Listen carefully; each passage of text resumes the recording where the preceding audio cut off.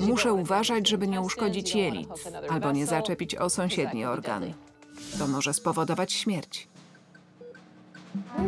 Co to jest? Sporo tego. Szukając kresek, zauważyłam, że cała sieć stanowiąca część otrzewnej pokryta jest fioletowymi guzkami. Wygląda jak żwir.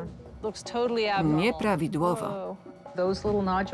Takie guzki mogą sugerować uszkodzenie śledziony albo nowotwór.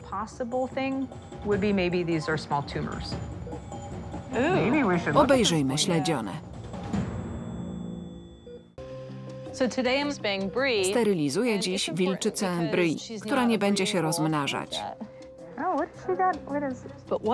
Niestety zauważyłam coś niepokojącego. Ile tego jest? Przy okazji zabiegu okazało się, że otrzewna pokryta jest guzkami. Wygląda jak żwir.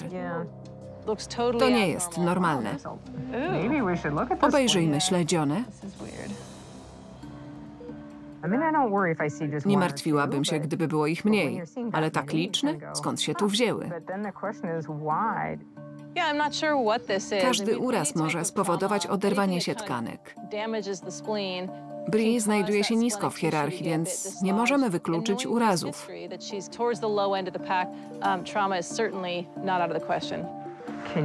Czujesz śledzione?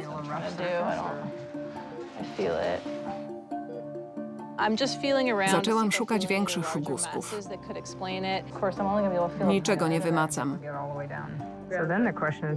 Otworzymy ją, żeby obejrzeć śledzione? A co z rekonwalescencją?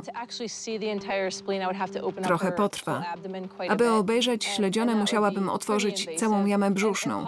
To poważna i być może niepotrzebna operacja. Biopsja powinna wystarczyć. W razie konieczności zoperujemy ją. Pobierzemy materiał, wysterylizujemy wilczycę i dopiero później zajmiemy się ewentualnym problemem. Jest tam? Niczego nie czuję. To jajnik. Sterylizacja to rodzaj histerektomii. Usuwamy macicę wraz z jajnikami. Mam go. Pięknie wychodzi. To było dobre cięcie. Po oddzieleniu jajników usuwam je razem z macicą. Założę zacisk.